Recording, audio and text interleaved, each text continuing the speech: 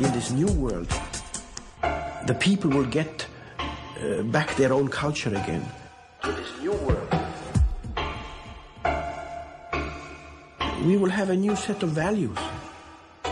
There will be a big paradigm shift, a big global mind shift, where people will suddenly say, I don't want a fancy car. Where people will suddenly say, I don't want another Big Mac. Where people will suddenly say, I don't want to wear any diesel jeans. Where people will suddenly say, I want to have a simple, fulfilling life. Where people will suddenly say, I want to have a simple, fulfilling life. I want to do something else. A simple, fulfilling life. Yeah!